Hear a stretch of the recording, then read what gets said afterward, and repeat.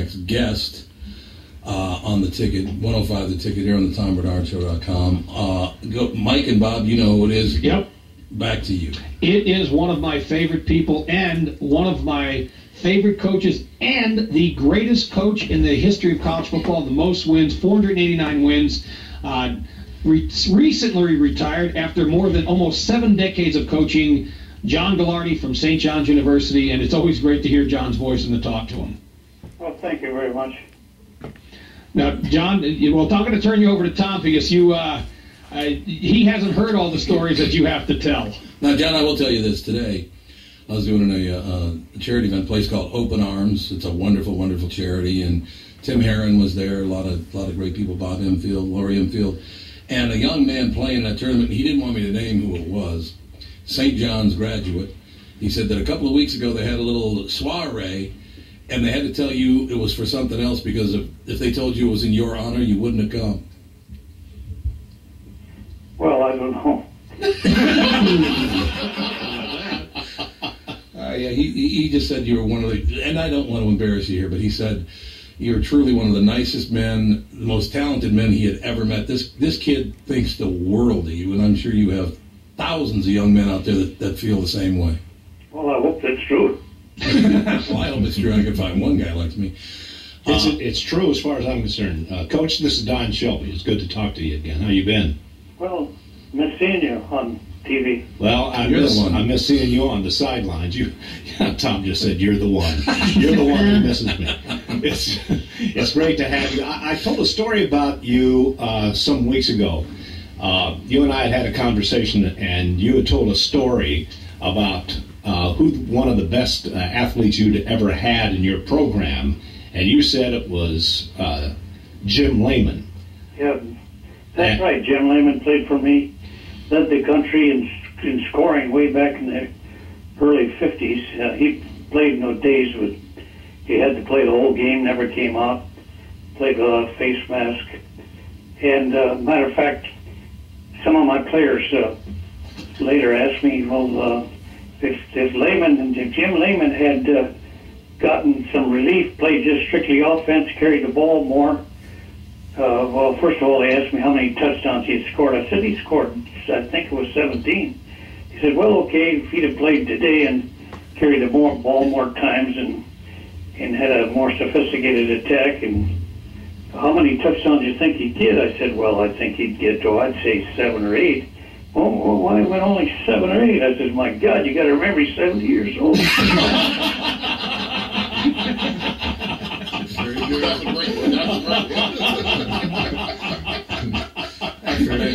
Coach, that's one of my favorite stories. I tell about Jim. Jim is the father, of course, I don't know if you know that, of Tom Lehman, the great golfer. Mm-hmm. And Tom was all set to come to St. John's. He was a very good high school quarterback at Alexander, Minnesota, up the road. And just before the season started, Jim called me and he said, I hate to tell you, but Tom has decided to go to the University of Minnesota. I said, well why is that? I said, is he to play football? He said, no, he's going to play golf. I said, for God's sakes, Jim, what the heck kind of future do you think he's got in golf? How are you doing? That's magnificent. Not bad. Coach, I think it's unbelievable what you did as a coach and your method of getting to those 489 wins without hitting in practice, without having spring football, without having a whistle, without having a blocking sled, none of that. It was just rehearsal, learning hundreds, and let the good times roll. Coach, why didn't you come down to Clemson there in South Carolina and recruit? I love that. Man, this is Eddie McDaniel. I love that. Well, talking about Jim Lehman, we're on him. He was one of the reasons we quit hitting in practice. I remember one of my assistant coaches had talked me into scrimmaging, and by God, if Jim Lehman doesn't get hurt, well, you lose it's tough enough to beat teams with your best ball players, but with your best guys sidelined, it's impossible almost. So after he got hurt in the early 50s, I figured wherever we every little we might have gained, we lost completely by losing Jim Lehman, and that was the last time we scrimmaged in St. John's. That was the last time. Yep. That's a magnificent story. Coach, one of my favorite all-time quotes of yours, and I think every coach in high school, college, and pros should be able to hear this and be able to absorb it the way you did and to make it a reality. When you said that every year we lose irreplaceable guys, but thankfully more irreplaceable guys show up. That's true. Now the story is we lose irreplaceable coaches, but there'll be an irreplaceable guy to show up to replace me. One of the great things about you, Coach Gagliardi, is, again, I meet people all the time that played for you over the years, and yes, there were all those wins and all those great seasons, but you have to be most proud of the young men that you helped bring along in their lives, because when guys are 18, 19, 20 years old, they're very vulnerable to making not only mistakes on the football field, but mistakes in life. And you just didn't have a whole lot of those guys. These are fine young men that you brought along. Well, that's absolutely right. We just had a reunion of the 63 national championship team, the 50th year reunion. 50-year reunion. Oh, my God. All these guys got old.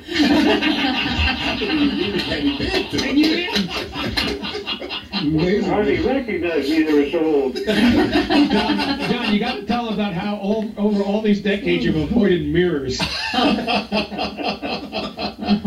don't know. But you're absolutely right.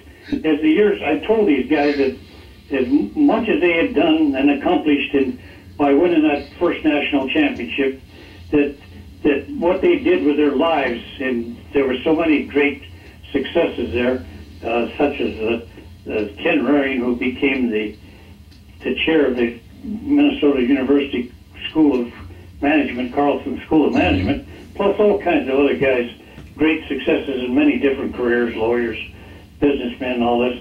That's, of course, I think the test of what we did with those guys. Well, I don't know that we did anymore so much. They came as pretty doggone good guys. Well, and by the way, before I leave, I'll tell you who we beat for that national championship. They were the national black champions. Guys like Otis Taylor was on that team. Whoa. Prairie View. Remember him? Chiefs. Great receiver. Yeah. He was the guy that did the Vikings in when they first showed up to the Super Bowl. Yeah, well, absolutely. that's the kind of team. You can imagine these. What it is about these black talented athletes, I don't know what it is. They dominate football, and at that time, this team dominated Grambling and Florida A&M and all the black teams in the South. And there we met them. We're the first white team they ever played, I think. And somehow, some way, don't ask me how we beat them. I always say we had the most formidable things on our side, forces on our side. We had ignorance and stupidity. Coach, just an honor to share airtime with you, and thank you so much for your time today. You are an amazing man and loved by everyone I've ever met that have met you. They love you, man. Hello? Hello.